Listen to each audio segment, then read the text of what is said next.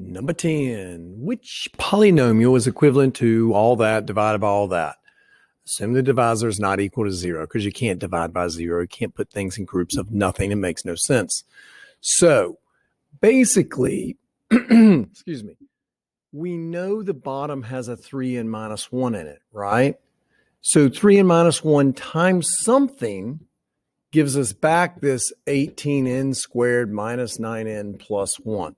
Because 3n minus 1 is obviously a factor, and it obviously, when you divide it, it gives you a nice, pretty piece up top. Well, let's figure out what that piece is. So what we're going to do is we're going to say, hey, this piece times this piece has to give me 18n. What would that be? That 3 times 6, and n times an n would give me the 18n squared. A negative 1 times what's going to give you a positive 1? A minus 1. That's what it's going to be, which means if you come in and you divide this guy by 3n minus 1, that's the answer it should give you. Choice A, 6n minus 1 is the other piece because I know a 3n minus 1 times that 6n minus 1 gives me back that 18n squared.